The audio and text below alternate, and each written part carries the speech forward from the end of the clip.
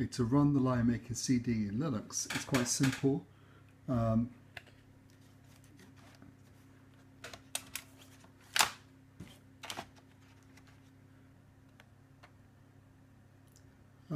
Here it's labelled Lyre DVD. Double click on that and the folder menu will come up and the list of all the files. Now the auto run doesn't work properly in Linux. It can work in Wine if you're running in emulation mode, but I leave it alone normally. And if you just go to Lyre Making CD, you just scroll down the files. Now you're looking for the Start Here file. It's normally in alphabetical, but you can change it if it's not.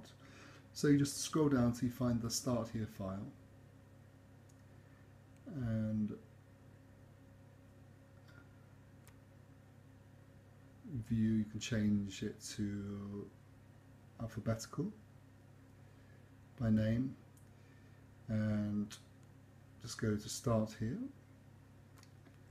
right click, open in Google Chrome. And that's all you need to do to start it. Now, you click the Start Here to start, and that takes you through past the health and safety notices to the main page, and then you have all the different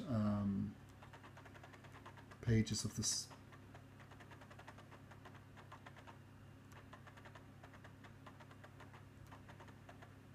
Nice. The standard, the Anglo-Saxon lyres and the Trossingen and the Cologne lyre are listed on here.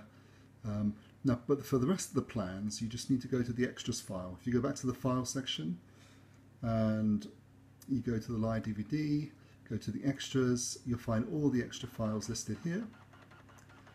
If you want to print off the plans, one of these extra plans, you double click on them, double click on the folder. Simply double click on the folder, click on the one you're interested in, double click again. It automatically opens up in the default PDF viewer. This is perfectly fine to use. But when you're printing off, make sure that you set the printing to the page scaling must be set to none. And basically you want to print to full size A4 or letter size or whatever printer you're using, but certainly you don't want to change the scaling. There's plenty of overlap, and you basically collate them together when you've done. Now the video, if there's a video showing you how to make them, on the Windows version you get to see that, choose that straight away, but because it's not on this, if you go back to the file section again, go back to the Lyre DVD, it's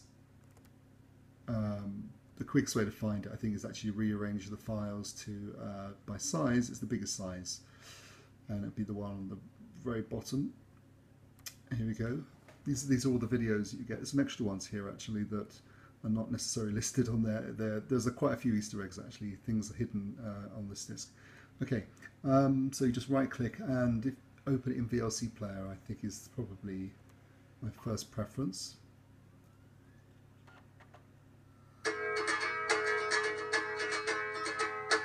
Okay, now the viewing side of things doesn't always fit.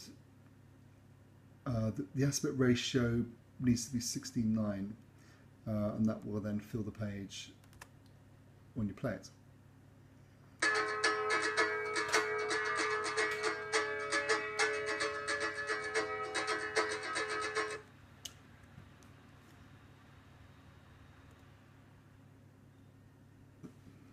The other thing, so you've got the extras folder with the extras in, the Lyre Making CD which has the start file to run it. There's also this thing called Videos Offline, which is basically I've looked through my Lyre videos from my YouTube channel and I've downloaded them in MP4 format. Now these will play perfectly fine in VLC player.